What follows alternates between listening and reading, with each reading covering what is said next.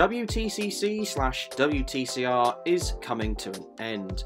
Sure, it'll be continued in a slightly different way next year, but in essence, the format that this series has had over the past 18 years is no more. So in this video, I'll be taking a trip down memory lane to the dawn of this series and the rather interesting history that this category has had.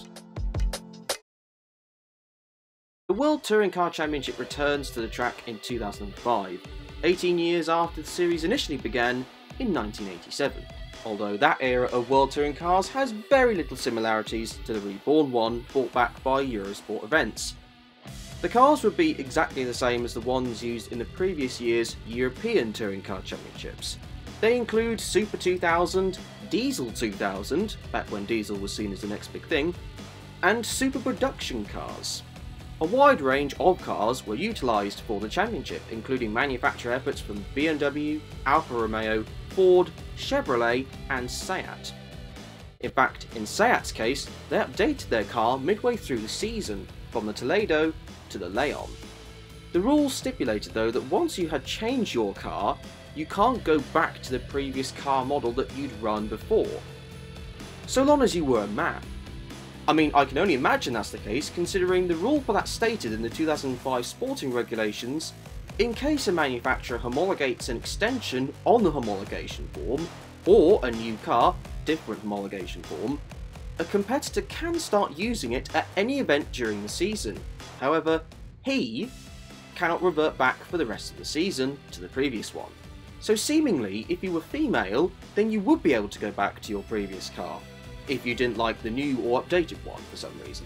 The championship restarted, ironically enough, where the first ever round of the World Touring Car Championship took place in 1987, Monza. However, despite being a World Championship, the calendar deviated out of Europe only twice out of the 10-round schedule, Mexico and Macau being the exceptions. It was a titanic battle between BMW and Alfa Romeo that dominated the championship, with 3 drivers in with a shout of winning the title as the circus headed over to the motorised lottery that is Macau. Those drivers being Dirk Müller on 86, Andy Priaulx on 85 and Fabrizio Giovanardi on 81. The fortune though fell in favour of Priaulx, claiming 2 second places, whilst his championship protagonists scored nothing over both races. Priaulx clinched the title in 2006 also, by 1 solitary point over Jörg Müller. And in 2007, Priaulx did the job once again, this time over Ivan Müller. 2007 also marked the end of the Super Production category in the WTCC, with the Super and Diesel 2000 categories still going strong. Another 6 years of Super 2000 regulations passed by, with periods of manufacturer dominance by Seat and subsequently Chevrolet. However, new regulations were introduced in 2014 that were said to increase the pace by roughly 5 seconds per lap on any circuit. These machines had bigger 18-inch wheels, an aerodynamic specification that gave the car a more aggressive and outlandish appearance, as well as an increase in the power. What would these cars be called? Super 2000.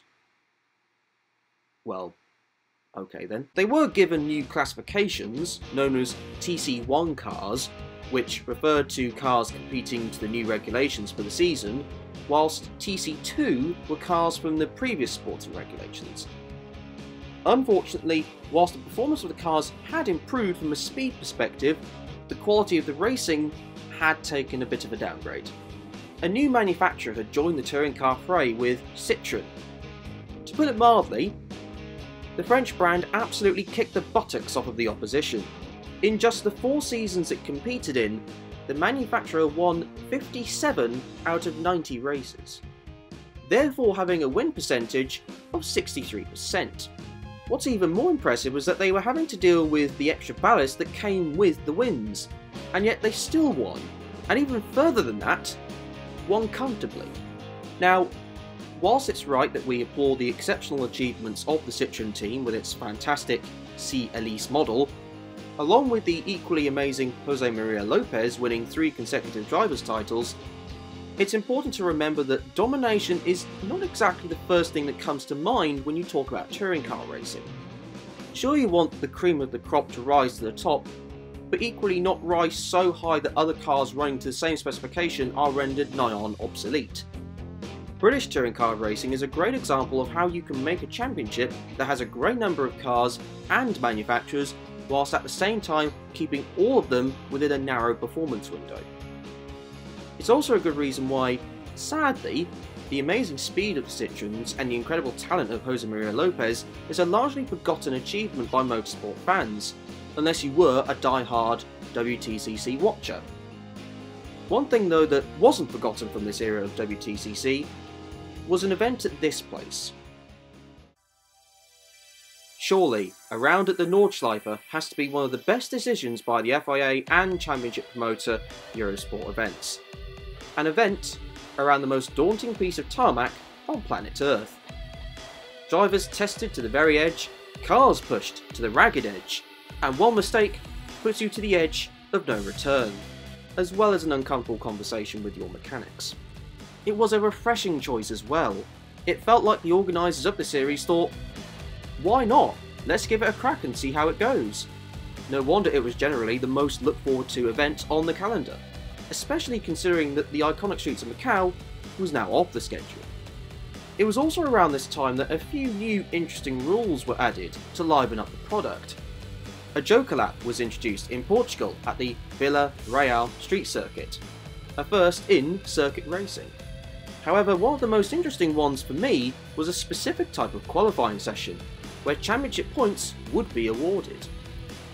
It was called Mach 3, and whilst that may sound like the name of a button on a jet fighter that you'd rather not press, it was an acronym for Manufacturers Against the Clock, just without the 3 in it. Eligible to any manufacturers, so long as they had at least 3 cars, the 3 cars need to set as quick a time as possible over 2 laps.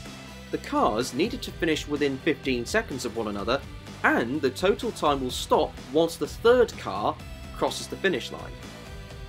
It certainly had an impact, particularly in Slovakia in 2016, when both Honda and Citroen set an identical time. The winners? Both of them, as it turns out. Whilst this is all well and good though, an elephant was in the room. It formed in the immersion of a brand new international touring car series, TCR.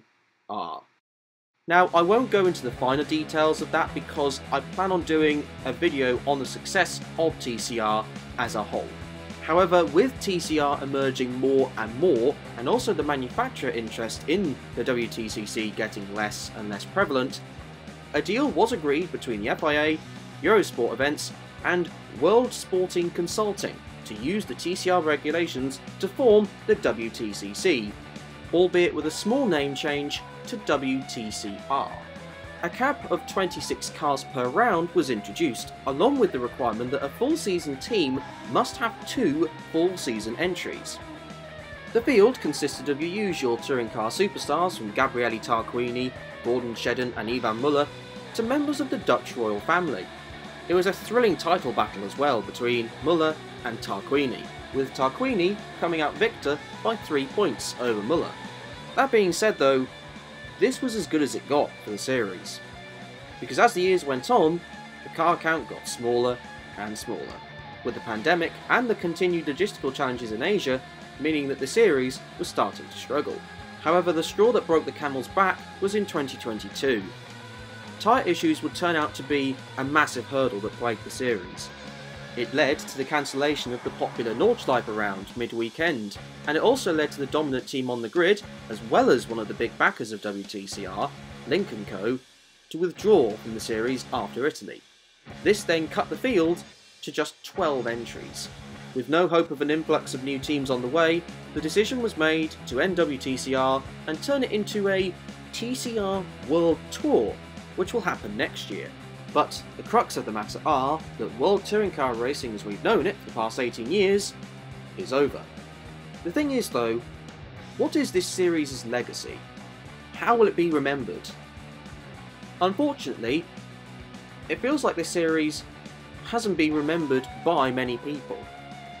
The races were, largely, unmemorable. Touring car racing has never been a form of racing that's been about outright speed. they are by far and away not the fastest racing category in the world. They aren't slow, but certainly when you look at it from a television, there are more invigorating forms of racing to watch from an out-and-out speed perspective.